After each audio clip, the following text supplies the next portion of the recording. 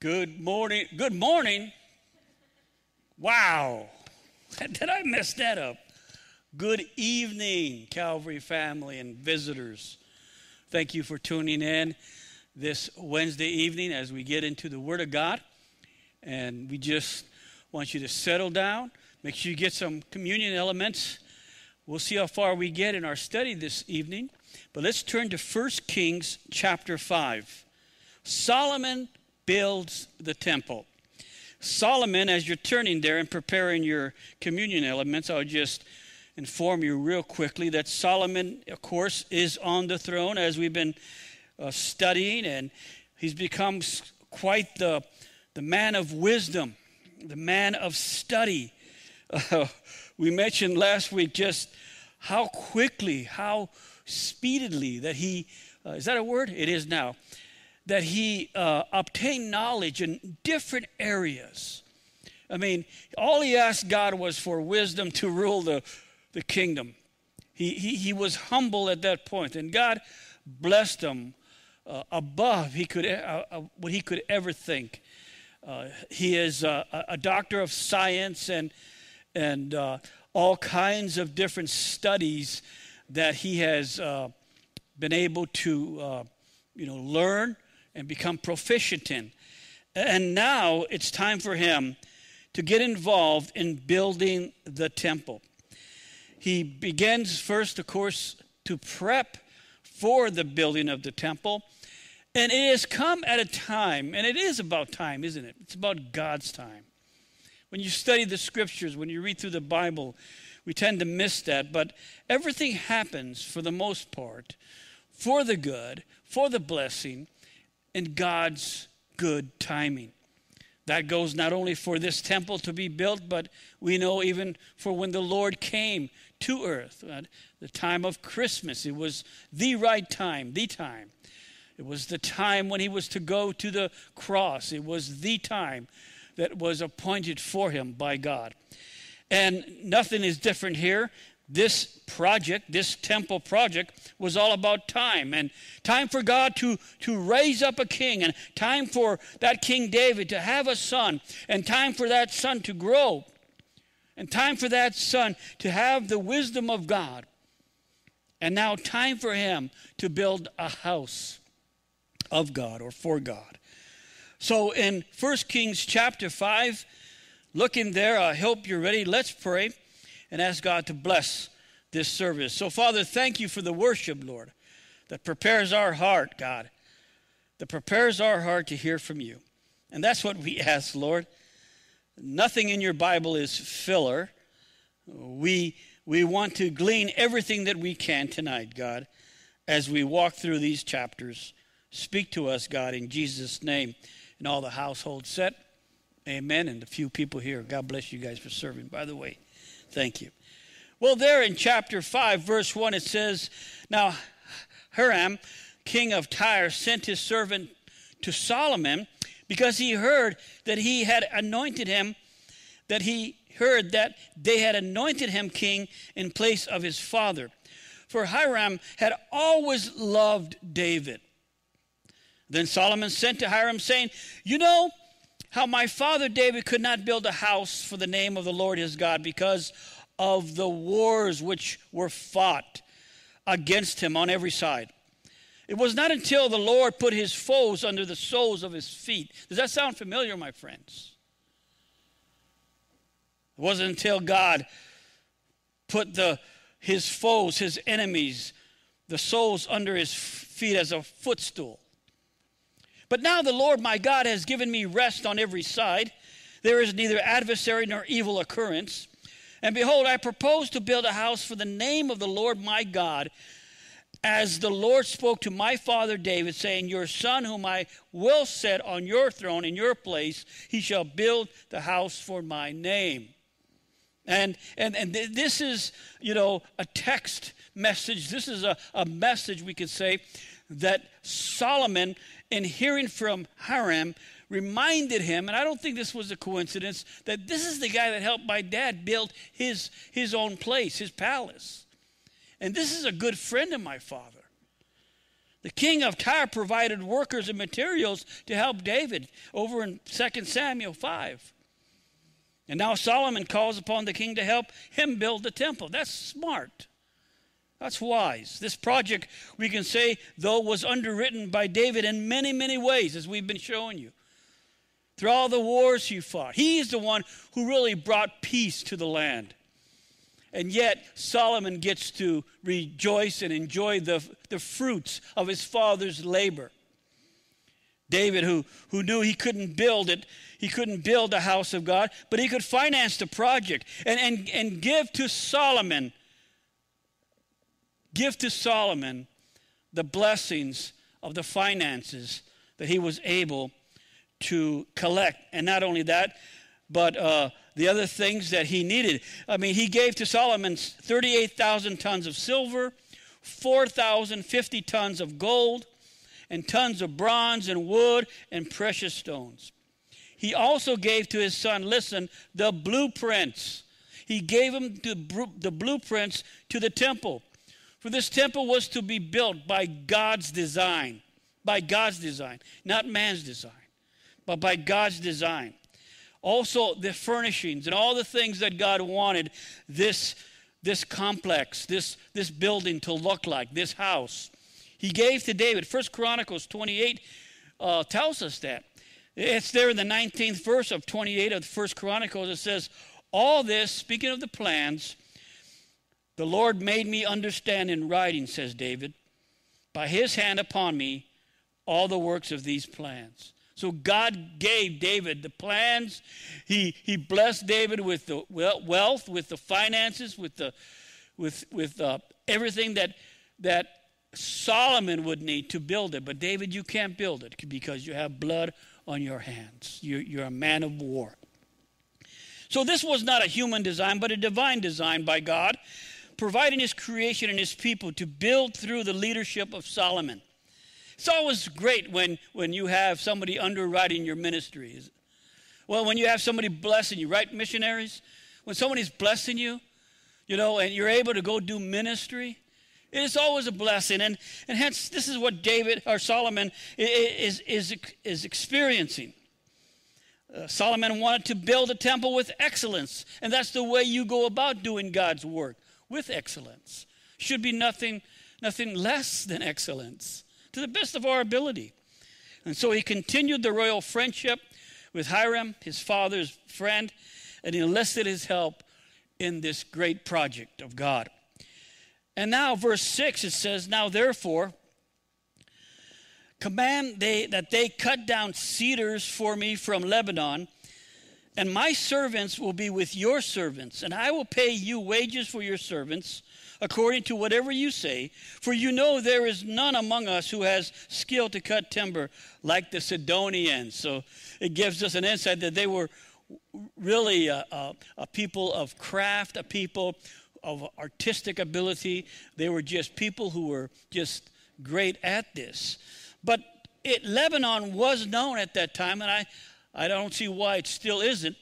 It was known for its excellent forests of wood and cedars. Cedars were the best of the woods to use in a building. And Solomon knows that. Remember, he's an, what do you call that? Arborist, a tree expert.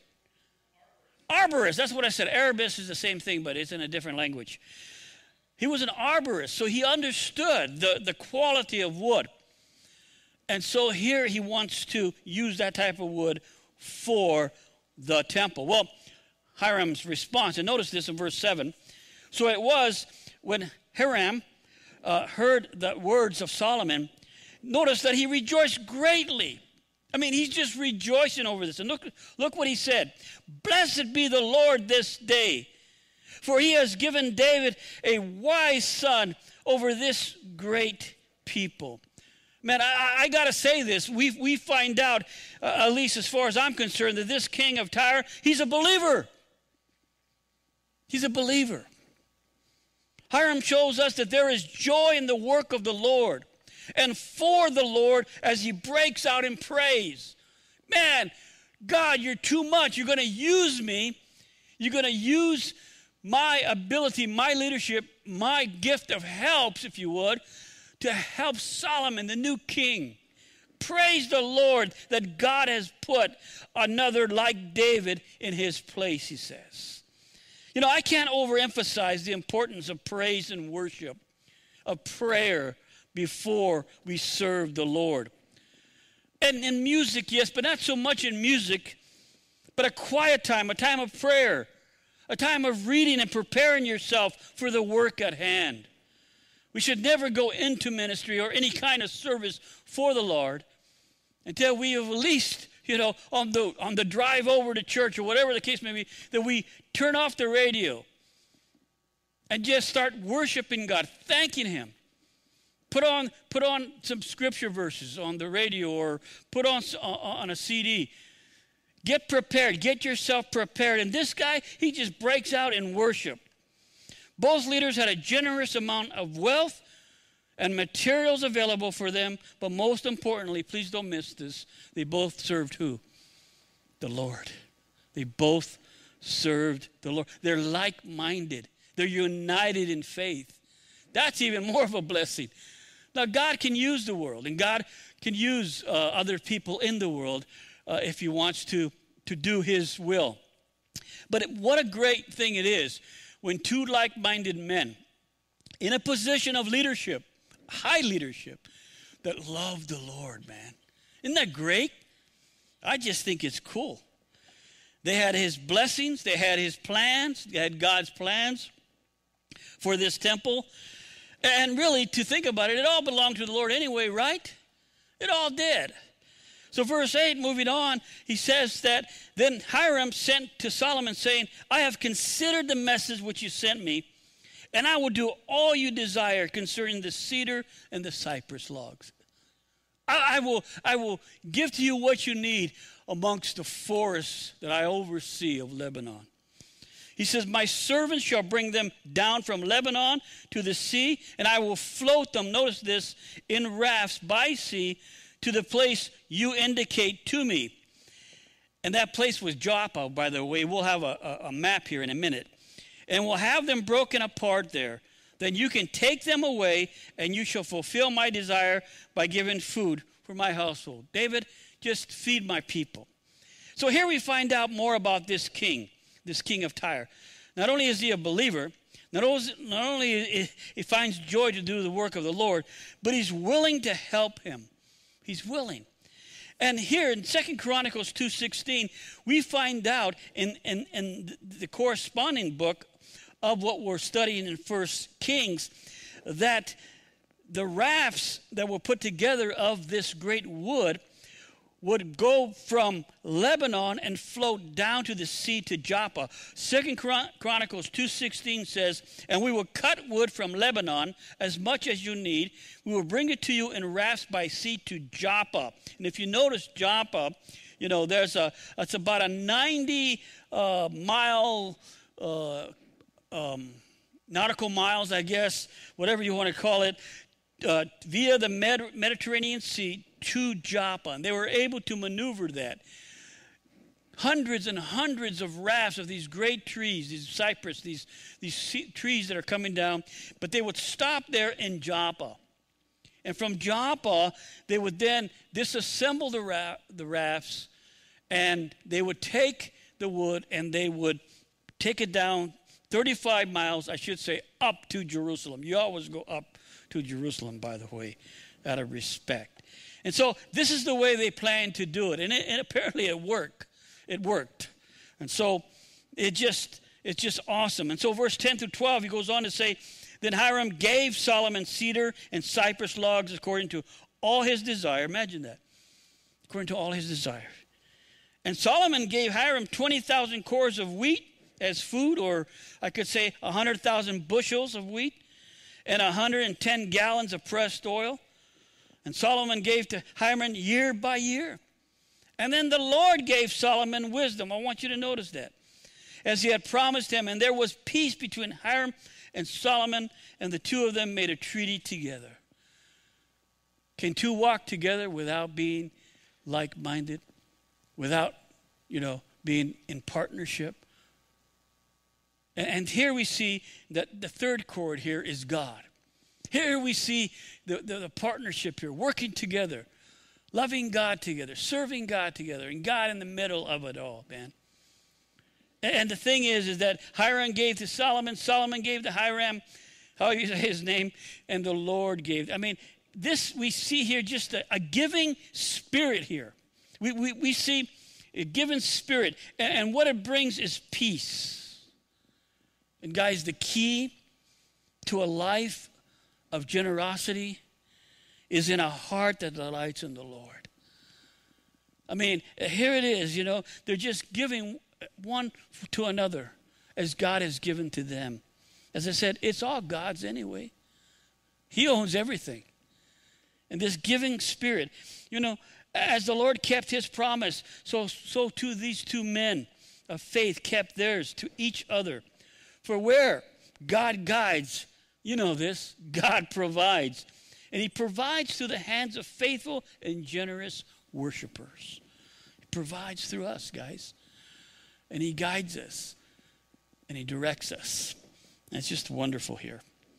So we see in verse 13 through 18, Solomon puts together a labor force. Once he gets the word saying, absolutely, let's do this. Let's do this for the Lord, man. We're in. I love that as other churches are doing things and we're doing things and we invite other churches, hey, we're in, man. That's a great cause. That's a great ministry, man. Count us in. Or as we pray about missionaries or other ministries out in the world or in the States or across the street, whatever the case may be, we come together and the leadership, yeah, that's a great work. I want in on that. I want to bless them. Let's do that. But he puts together a labor force. Look at verse 13 here. Then the king Solomon raised up a labor force out of all Israel, and the labor force was 30,000 men. Imagine that. And he sent them to Lebanon, 10,000 a month in shifts. Solomon is wise, you see. He knows if he sends them there for any longer than that they would begin to miss home, and they would begin to perhaps, just the labor force, the work, the excellence there, that it would work against them. So he's very wise as he puts these shifts together. They were 1 month in Lebanon and 2 months at home. Just like if you were in like a lot of the police departments and the fire departments, how you work a week and you got 2 weeks off. It really motivates you when you come back because you're ready and charged and ready to go. He put Adoniram in charge. We learned about that guy in Solomon's staff, in charge of the labor force. And Solomon had 70,000 who carried burdens and 80,000 who quarried stone in the mountains, besides 3,300 from the chiefs of Solomon's deputies who supervised the people. You needed supervision, the people who labored and worked. Verse 17, and the king commanded them to quarry large stones, costly stones, and hewn stones to lay the foundation of the temple.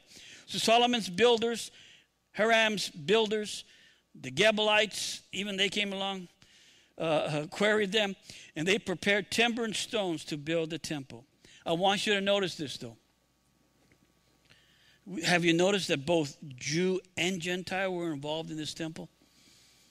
I will send my people over to work with your people. Your people work with us, And here we're seeing that the temple, from the foundation all the way up, that the temple here, guys, is being built by both Jew and Gentile.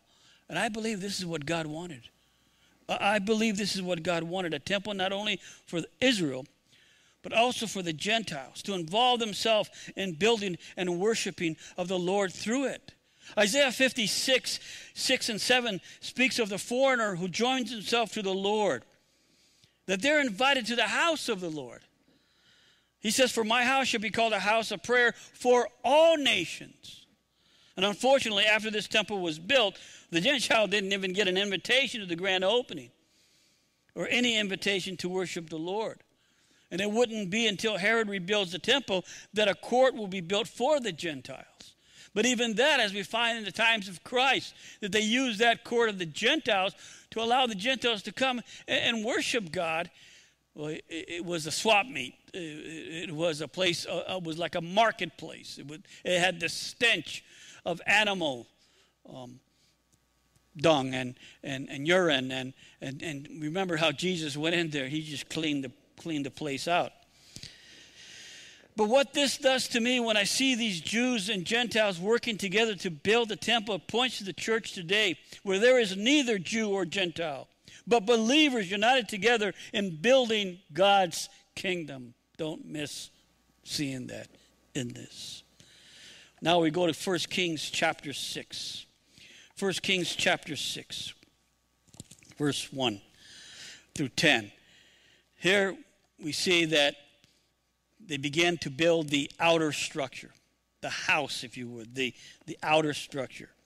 In verse 1 it says, "And it came to pass in the 480th year, after the children of Israel had come out of the land of Egypt, in the 4th year of Solomon's reign over Israel, in the month of Ziv, which is the 2nd month, that he began to build a house of the Lord." So it says here 480 years, it says. It came to pass after the children of Israel had come out of the land. Now, let's not forget that 40 of those years was 40 years of wandering. So 440 years in country, in Canaan, in the Holy Land. 4 years after Solomon's coronation, the construction of the temple begins. God is so precise. He wants everything written down. And then he gives us the length there in verse 2 of the temple proper, the shell, like I said. He says, "Now the house which King Solomon built for the Lord, its length was 90 feet long, 30 feet wide, and 45 feet high." I did the math for you. The vestibule, the portico, the entryway, I call it the vestibule. It's easier to say. It's that which is front of the sanctuary of the house, was 30 feet long across the width of the house. And you probably are seeing we have that. There you go. Just keep that up for a while, please. You can see the vestibule there. And it's in front of the sanctuary of the house. And it was 30 feet long across the width of the house, and the width of the vestibule extended 15 feet from the front of the house. In verse 4, he speaks of these beveled window frames. And this is interesting. God wanted windows now in this temple, the hard structure. We know that the tabernacle was just a tent. It was a common tent that was built for God's people to worship. But now, in his plans, he had these beveled frames, these window frames. And verse 5 through 6, it speaks of the chambers. These were storerooms. They were adjacent to the temple, surrounded it on the north, west, and south sides. And these side chambers were built in 3 stories, as you can see there in the illustration we have for you. You know, there were just the rooms needed for like in our project here in our building, we built out. We were blessed to had got into this building. The one thing that we never counted on was storage. Man, I'm telling you, storage, and everybody's trying to take every piece of storage we have, every ministry, you know. But we need more storage, man. So anyway, that's what these were for, storages. And then verse 7, I want to look at verse 7 because it speaks of Solomon's quarry. Look at verse 7. It says, "And the temple, when it was being built, was built with stone finished at the quarry, so that no hammer or chisel or any tool was heard in the temple while it was being built." So we could say, in a sense, that this temple, as it was being crafted and built, was almost like a fabric home. You ever see those fabric homes on the freeway? You may see them, driving it. It's put together on the lot. It's already built, but it's just put together. I'm not talking about a triple wide or actual home. They fabricate it in shop, and then they bring it, they carry it to the place to your lot. The stone blocks had to be precisely cut. You guys know this, to size, so they would fit together when assembled. The carvings, the chippings, the grindings were to be done at the quarry, outside and away from the Temple Mount. Which kind of blew me away as I was studying this, is that for us as temples of the Holy Spirit, you know that the work was done outside of Jerusalem on a hill called Calvary. Not a quarry, but Calvary. by God himself, placed on a wooden cross. And I was trying to find out what kind of wood Rome used for this apparatus of pain, excruciating pain. What kind of wood did they use? And many scholars believe it was some of that wood from Lebanon that they could use, because they had to use it over and over and over again. But I just give you that to study on your own. But salvation, guys, came not by works. Salvation came not by any worldly chisel or axe or hammer. None of that could save us. None of us that can make us his temple. It came by one work and one work alone. And as we continue to tell you, it's the work that was done in Calvary by Jesus Christ outside the Temple Mount, outside of the wall. You remember that, where they took him.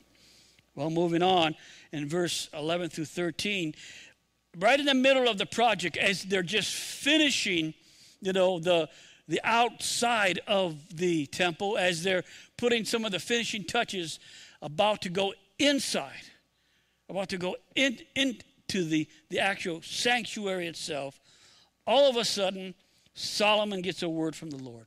Look at there in verse 11. Then the word of the Lord came to Solomon, saying, concerning this temple which you are building, if you walk in my statutes, execute my judgments, keep all my commandments. Well, wait a minute, God, you already told me this. And walk in them, then I will perform my word with you, which I spoke to your father David. And I will dwell among the children of Israel, and will not forsake my people Israel. Solomon had heard this already. God already spoke this to him when he became king. And now in the middle of a project, in a sense, God stops the work, if I could say, says, Solomon, come into my office. I want to talk to you. And it reminds him. He reminds him of what God required of Solomon in all of this. As Solomon is halfway in completing the temple, God speaks to him basically, again, the same words that he spoke to him earlier when he began to rule as king. What's that? Why is that? Well, he needed to be reminded of this project. And many of us can get like this. We get into a project, a building project, we get into a new ministry, or we get into a new work, and man, we're all about the work. But sometimes God has to set us down again and remind us, this is my work. This is what I want. This is going to glorify me. And I want to still use you. But don't forget, worship me. Spend some time with me. Don't lose your direction. Don't forget to look up. Don't forget to know why you're doing this and who's anointed you and empowered you and strengthened you to do this. And he just wants to get this word out to Solomon. I think of Paul as we're in the book of Philippians on Sunday mornings when we get to chapter 3, where Paul will say in verse 1, whatever happens, my dear brothers and sisters, rejoice in the Lord. I like that. I never get tired of telling you these things. Now notice this. I do it to safeguard your faith.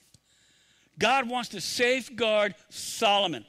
Continue to remind him, Solomon. Don't forget, Solomon, this is what I expect of you. You're leading this group. You're leading this crew. Yeah, you got supervised, but they're looking to you. And I've put you in a place that you cannot forget. And I'm going to remind you continually to safeguard your faith. 2 Peter 1:12 will say, therefore, I always remind you about these things. Things of the Spirit, the things of the Lord, the things that we need as we grow in Christ. Even though you already know them and are standing firm in the truth you have been taught. Guys, we study the Word of God, and many times in the Word of God, you're going to get the same. Some people say, man, he's on the same topic. I've been here for 3 weeks, and it's been almost the same thing. Well, maybe God's trying to get your attention. I don't know. I just study whatever God gives to me, man. This is a spiritual well check for Solomon. It is not so much about a building that God is concerned, but about the ministry, man. It's not about a building. Does God really live in a building? The building is for the people. God is interested in Solomon's heart, his faith. God is interested in the people that he's leading, being the right leader that they need, keeping the vision alive, the direction. Verse 14 says, so Solomon built the temple and finished it. This is his first finish. He finished the outer structure, the shell. Now he goes into the inner building and it begins. And again, I think this is why God stopped. You're starting to build a very important portion of this temple. And I've got to remind you, Solomon, the things that you need to be reminded of. He says here that this was, as we know, is the most important part of this structure. The most important part, it's going to be where the priests carry out the ministry, lighting the incense and going into the holy place. And of course, we know once a year going into that Holy of Holies. In verse 15, he talks about the walls and the floors, how he used cedar boards to panel. In verse 16 through 18, he speaks of the inner sanctuary. He speaks of the most holy place and how he builds it. It's a 30-foot cube is what it is. He builds this room. And then verse 19, it speaks again of the inner sanctuary, but the specifics of it. This Holy of Holies, how he prepares it. And he sets the Ark of the Covenant of the Lord there. We have a picture here of the Ark of the Covenant just to remind you the Ark represented the throne of God. It was a chest 45 inches long, 27 inches wide, 27 inches high, and it was covered with gold and contained 2 tablets of the law. The lid on top of this chest, that lid that you see where the 2 cherubs are facing each other, it contained the tablets of the law. Isn't that interesting? Inside, it contained the tablets of the law. In the beginning, it contained other things. But we know the one thing that was always there was the Word of God. There was supposed to be Aaron's rod, right? And some manna. Whether those things were there, we do know one thing, that the Word of God would always be in that chest, because the Word of God lives forever. And so it would be once a year, as I said, that the high priest was permitted to enter this place that he is now building. He's building it out. And he would go there to sprinkle blood on that mercy seat, that lid, which would cover the sins of all, not the individual.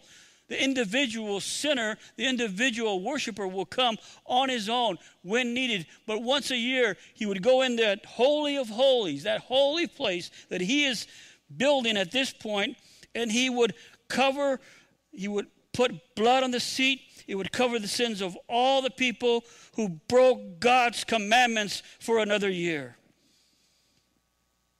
And it shows that nobody could keep the commandments, that man falls short. And it continued to look forward to the one who would be the offering for us, to cover us completely by his blood.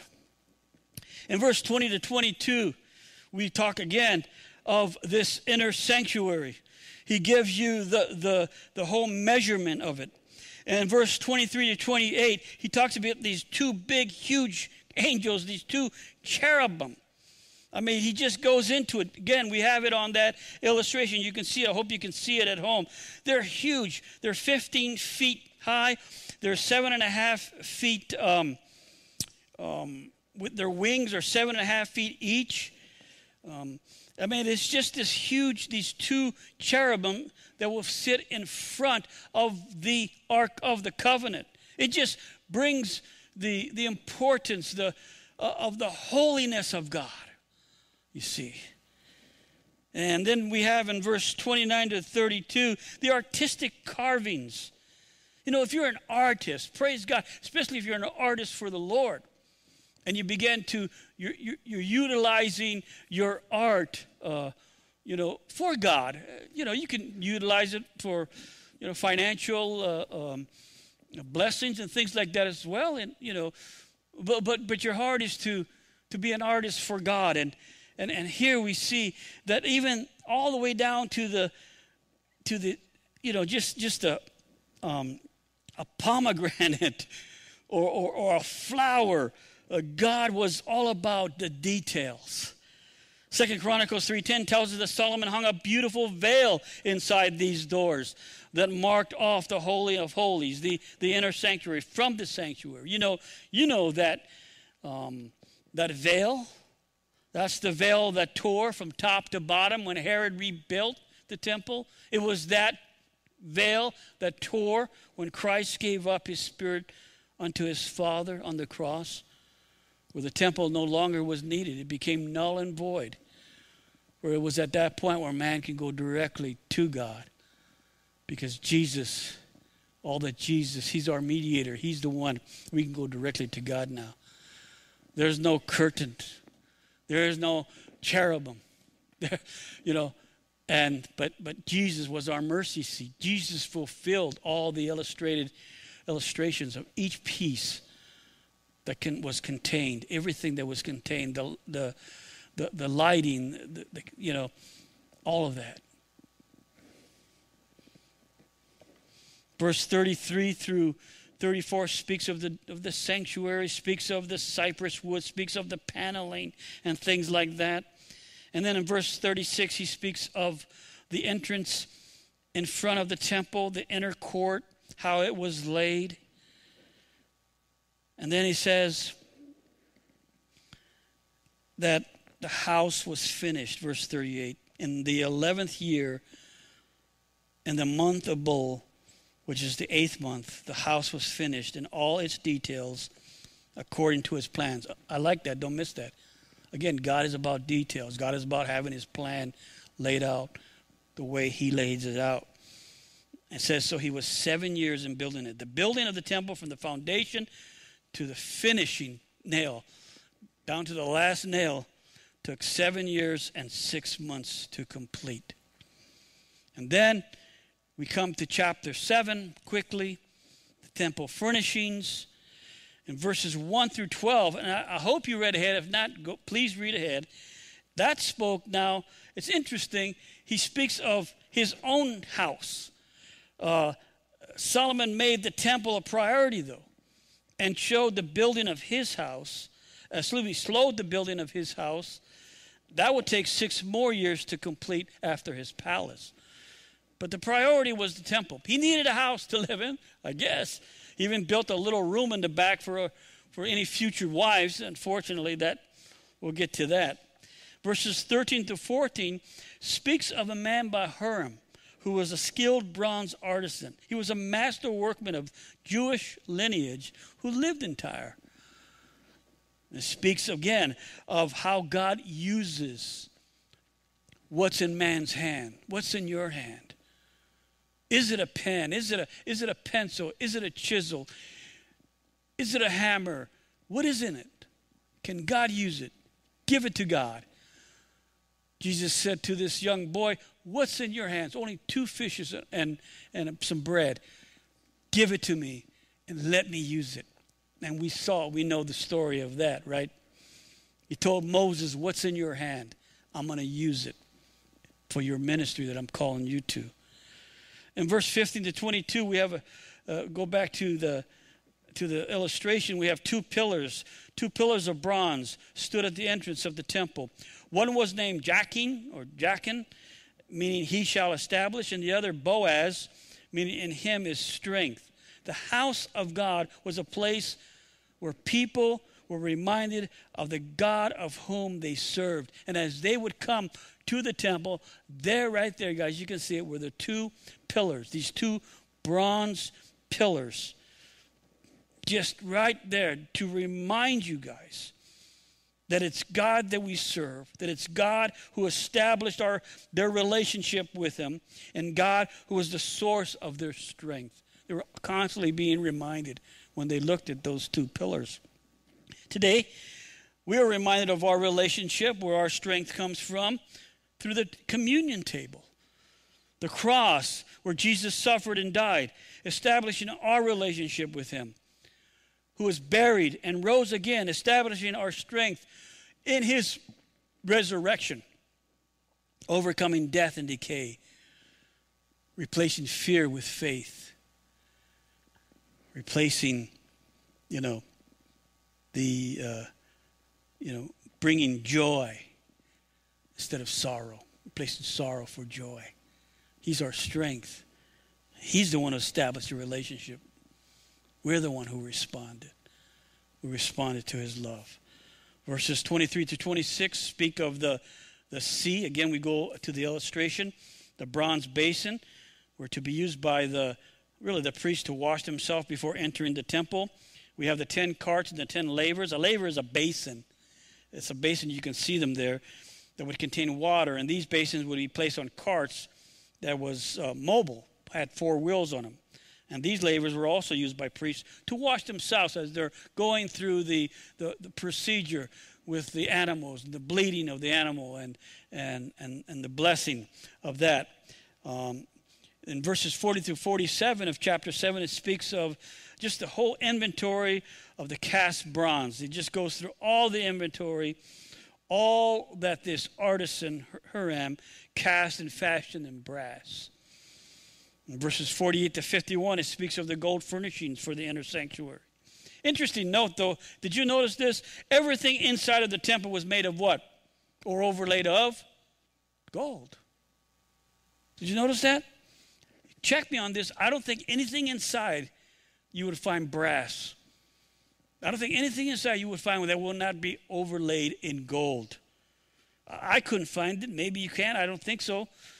Because gold, guys, is precious. It's valuable. It's pure. And it may speak of God and how precious he is and how pure he is. Of course, we know that.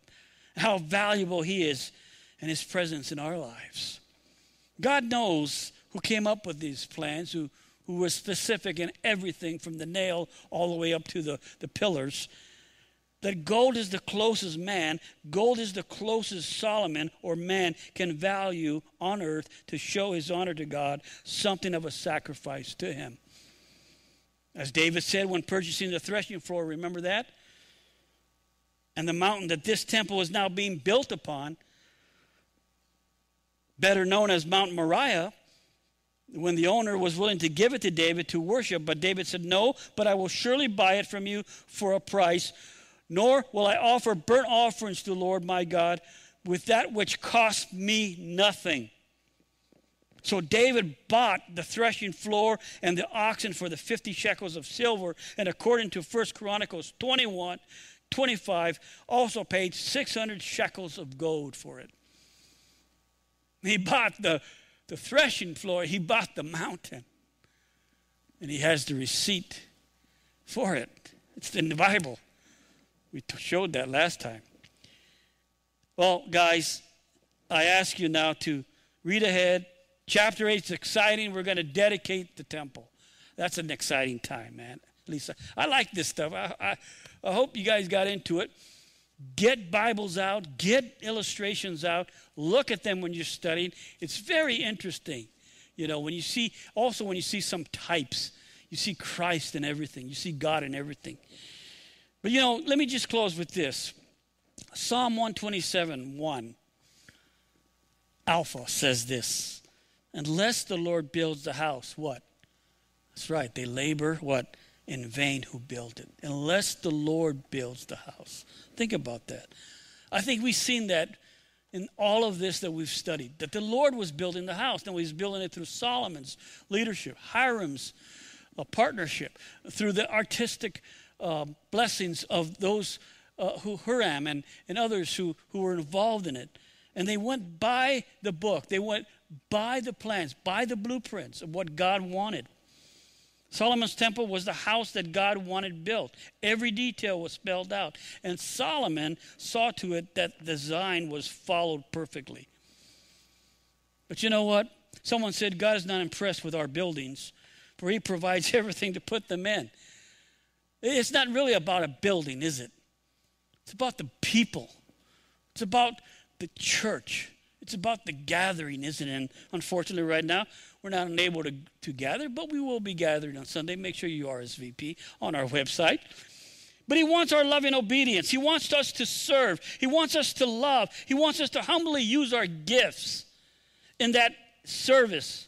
And through that love, then he makes the building a blessing. He makes the building a blessing. Because it's to him to give honor and glory to. And as the church gathers, the building becomes the church.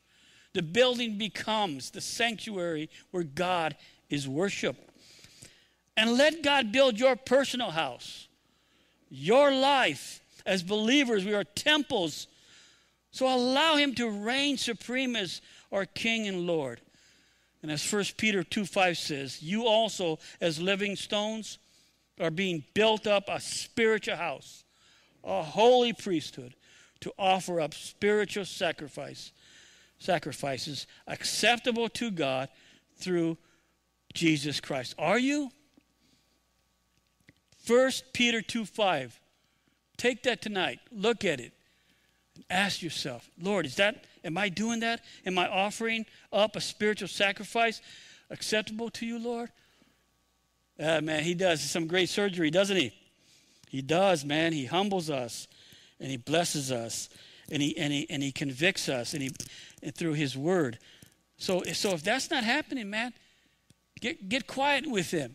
Say, Lord, where do you want me? How do you want me serving? How do you want me to help the pastors, the ministry leaders, the elders to make this building a sanctuary, a ministry for others? Amen? Let's go to communion, guys. Get your elements together. Let's go to communion. Let's thank the Lord. Let's remember him. Let's remember what Jesus has done for us. You know, we don't have the pillars. We have the Holy Spirit within us. And God says, go to my table, remember me. Because as Paul wrote, for I received from the Lord that which I also delivered to you, that the Lord Jesus, on the same night in which he was betrayed, he took bread, and when he gave thanks, he broke it and said, take, eat, this is my body, which is broken for you. Do this in remembrance of me. Let us remember him.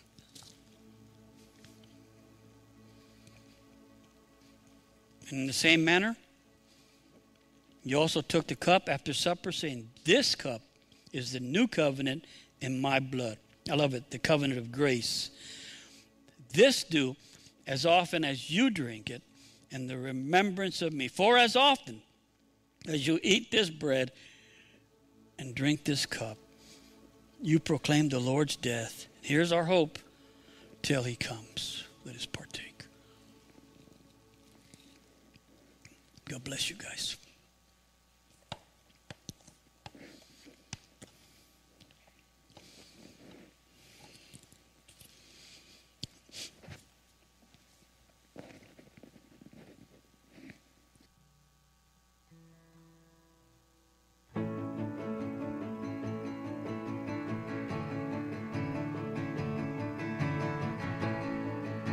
Worthy of every song we could ever sing, worthy of all the praise we could ever bring, worthy of every breath we could ever be. We live for you. In Jesus the name. Jesus the name above every other name. Jesus the only one who could ever save. Worthy of every breath we could ever be. We live for you. We live for you. Sing holy. Holy, there is no one like you. There is none beside you. Open up my eyes in wonder and show me who you are and fill me with your heart and lead me in your love to those around me. Jesus the name. Jesus the name above every other name.